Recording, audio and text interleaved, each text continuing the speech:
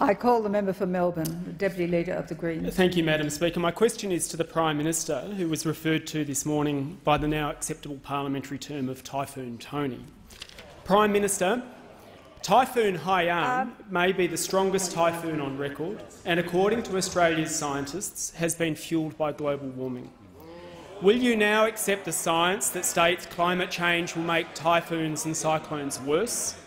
And will you heed the plea of the Philippines government delegation in Warsaw to, and I quote, take drastic action now to ensure that we prevent a future where super typhoons become a way of life?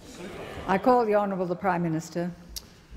Well, I thank the member for his question, and I would refer him to the advice of the CSIRO, which is a very reputable body, which says that no one weather event should be attributed to climate change. That's the advice of the CSIRO, that no particular weather event should be attributed to climate change. Now, if I may, for the benefit of the member, Madam Speaker, say that the government accepts that climate change is real, that humanity does make a contribution.